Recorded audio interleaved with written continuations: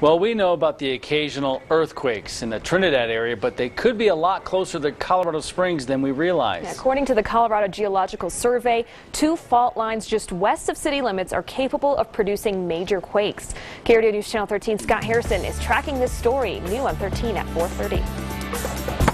When we drive through Ute Pass on Highway 24, we come to expect flash flooding and rock slides. But you probably never think of experiencing an earthquake. That's what a family who just moved here from California thought. Kids were looking at the rocks and saying, gosh, I wonder what it would take for one of those to fall. And I said, oh, it'd probably be some huge earthquake. She's right. This map from the State Geological Survey shows that Ute Pass and the nearby Rampart Range area have fault lines that are unlikely to, but are capable of, generating magnitude 7.0 earthquakes. That could be devastating to the region.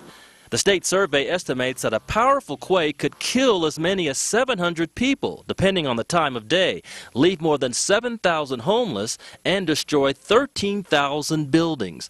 A quake on the Rampart Fault could be even worse, up to 1,000 deaths, 11,000 homeless, and 19,000 destroyed buildings.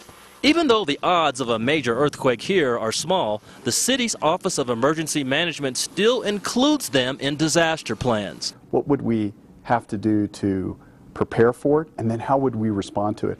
Earthquakes are particularly difficult to plan for because there's no early warning.